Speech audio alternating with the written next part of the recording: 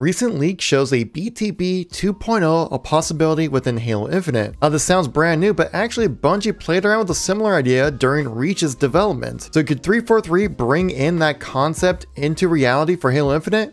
We'll stay tuned throughout the whole video to understand all the details.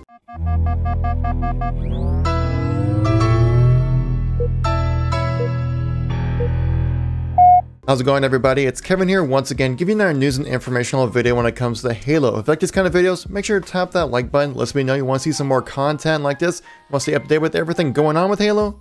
Tap subscribe, keep yourself updated with everything going on with the franchise. So let's get right into it. So this recent leaked information from a known credible leaker source, Klobrille, said this on Twitter, referring to a battle royale in Halo Infinite, but he does say here, saying, to my limited knowledge, instead the team is creating a big team battle 2.0 mode, which is better fit for Halo, including massively enhanced vehicular combat, squad spawning, incoming pelican drops, and many more surprises. Now I did make a video just talking about this topic strictly by itself, just right off the bat. If you guys want to check out that video, it's on this channel right now if you want to check it out. But in this video I want to talk about how 343 might be actually resurrecting a fallen idea during Reach's development time when Bungie was creating some new game modes and new mechanics for the next Halo game. Back in 2010, Bungie did have a panel at PAX just kind of showcasing some early concept stuff that they were playing around with. Like this is early like first year development. Not even the full team at Bungie was working on Halo Reach at this time, but they showcased things like, you know, riding different kind of enemies,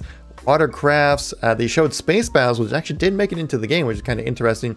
And they did show this of global battle. And with Halo Reach being a clear influence on Halo Infinite down to the armor style design, the weapons that we've seen in the game, as well as customization, I think that we're going to be seeing a lot of Reach influences into Halo Infinite. So why wouldn't 343 pull out the bag of tricks that Bungie might have left behind and elaborate on them, try to see if they can bring them to fruition? Now I know a lot of people's first reaction when they hear Big Team Battle 2.0, they probably just think Big Team Battle but just bigger. I don't necessarily think that's correct. You know, BTB 2.0, the 2.0 kind of implies an evolution of the Halo BTB mode and not just a straightforward BTB. But what would that next evolution be? Well, possibly global battle that was cut content from Halo Reach. But not even necessarily cut content. It's just a game mode they really couldn't pull off on the 360 days because of the limited hardware. As you can see in this early development gameplay here, that it definitely seemed like a large scale kind of mode, possibly human versus Covenant kind of mode. But it seemed maybe it might have been more AI versus players rather than being player versus player, as all the enemies that you're fighting within this very early gameplay is all just Covenant and does seem to be controlled by the AI. But you kind of get the idea of and the scale that they're looking to accomplish. Now, if 343 was to bring this mode into Halo Infinite, I think you'd probably have to do a PvP kind of mode. This could be the big mode that 343 is looking to put together because we haven't really received that big game seller mode yet for multiplayer. Every game since Halo Reach has had their big seller of a game mode. You know, like we said, Halo Reach had Invasion, Halo 4 had improved BTB with new modes in there, as well as Spartan Ops. Halo 5 also had Warzone, was like the big scale mode. And I don't expect Warzone to be coming back due to Call of Duty having that same name and kind of taking that over. But what would a BTB 2.0 look like? Well, they did mention a few specifics here, for at least from that leak from Klobrille, saying one thing about squad spawning. This implies that the map would be so large that spawning on one side of the map would just be an overwhelming task just to get to the other side. Like BTB as we know it right now, yes, the maps are rather large, but honestly going from one side to the other isn't really that big of a task. To me, this would imply that this is going to be at least a 30 player, 60 player, 100 player count possibly. I mean, we see it right now with some of the battle royales reaching 100 players, Warzone from Call of Duty reaching 150 players. I mean, we obviously know the Battlefield franchise does have squads and squad spawning has always been 64 player count. I feel like that would be the minimum size you would need to really justify squad spawning. In the tweet, he also mentions about massively enhanced vehicular combat. So this would imply larger scale and possibly better interaction with vehicles as well. kind of reworking the idea of how large-scale modes play with vehicles. And we saw a tire beam blown on the Warthog during the gameplay reveal for Halo Infinite, so maybe we have some new interactions we can do with vehicles as players, and maybe vice versa as well. I mean, the statement itself is rather vague, so there's really not a whole lot I can dive into really on that, just saying that it's enhanced vehicular combat. Well, there's multiple ways 343 can go about enhancing the vehicular combat, you know. He also mentions Pelican drops. Now, I think this might be the BTB 2.0 way to maybe possibly do some kind of rec system or some kind of level up system within the game mode itself. I mean, like, Warzone was a rather popular mode. It was always like top 5 most played modes in Halo 5, and a lot of people enjoyed it, myself included. I thought it was a really fun mode. Definitely needs some improvements, but overall it was a solid mode to play. But could these Pelican drops be some way to maybe level up your character within game with like better weapons or shielding or armored pieces or something?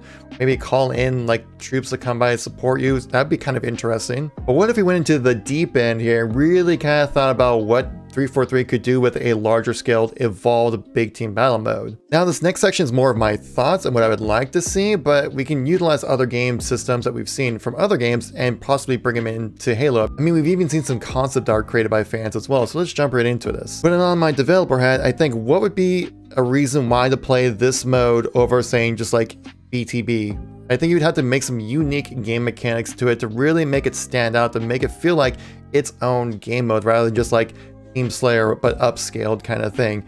I think one thing you can do about that is by adding classes into Halo. One franchise I think does this really well is, well, the Battlefield franchise, where they have 4 different classes. They have the support class, which is kind of like the LMG class that's meant to kind of supply more ammo for your players within the games. That might definitely will be needed for a large-scale mode like BTB 2.0 like they're talking about. We have the engineer class, which is more kind of like an anti-vehicle SMG focused kind of class as well. You have the recon class, which obviously is meant to, you know, survey the area, play with sniper rifles, identify people within the map itself. And then you have the assault class, which is kind of like your soldier class using like assault rifles. He's also a medic that's meant to heal players as well. Community member Pixel Flare actually threw together some concepts just for fun of like what a class-based Halo game would look like. You have the brutes right here, which would be kind of much more like a leader of some sorts. Was utilizing like brute berserk, which would be kind of like an invulnerability kind of situation. High health, you know, high damage, but kind of slow on the shields and kind of stuff like that.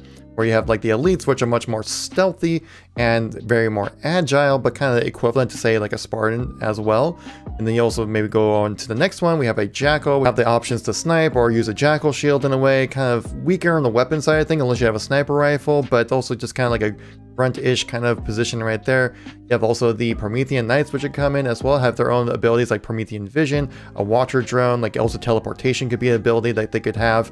You can also look at the ODSTs, obviously having the visor mode would be cool, Biofoam to heal up quickly, and just Oni Intel they mentioned in here just for fun, pointing out different points of interest to the rest of the team kind of thing, maybe kind of a bit of a reconnaissance kind of thing. And obviously you have a Spartan, which is like ultimate dexterity. You get a motion tracker, energy shields, things like that. Like obviously, like think of being a Spartan, you'd be a badass. Now one way you can possibly upgrade your character in some way, maybe doing like the Battlefront 2 style system where basically you earn points within the game, and that makes you so you can level up your character, maybe earn in say like a hero character in some way or another, like you could call in Master Chief or something, I don't know, and play as him for a bit until you die for one life or something like that. Just kind of mix up the gameplay, make it more interesting. So if you're playing like this long style mode, this is probably going to last about 20 minutes or so, and I would assume for a large scale mode, you need to have some sort of progression being played throughout the game to make it so that it's interesting to play throughout the entire time and not just one just high level action the entire time, because that'd just be kind of boring, to be honest. I think it'd be super cool if it's like a player versus player, UNSC versus UNSC kind of thing. Add in AI to the mode just so then you can earn these rank up points faster, just like kind of like we did with Warzone, but maybe more dynamic or a little bit more challenging, less bullet spongy, and just a little bit more fun to interact with. You know, rather than having these designated locations of where the bosses fight, they never really move anywhere. Have it be more dynamic. They move out throughout the map. You know, that's how people kind of fight. At least I would assume in these kind of large scale modes that they wouldn't just stay in a corner the entire time. They would be interactive with the battle. So something like that I would find super interesting and really dynamic and fun to play, and it'd give me a reason why to jump into that mode rather than just having like an upscaled Team Slayer like we've had previously with BTB. But let me know in the comment section down below what are your thoughts on an evolved BTB 2.0. Do you think it'd be great for Halo? Are you looking forward to something like that? Let me know in the comment section down below. I do read all the comments and try to reply to most of them as well. If you're new to the channel or missed any content from me recently, check out all my news and informational videos right here if you've been out of the loop for the last few days or so. Thank you so much for watching. I greatly appreciate it. I'll catch you on the next one. Peace out.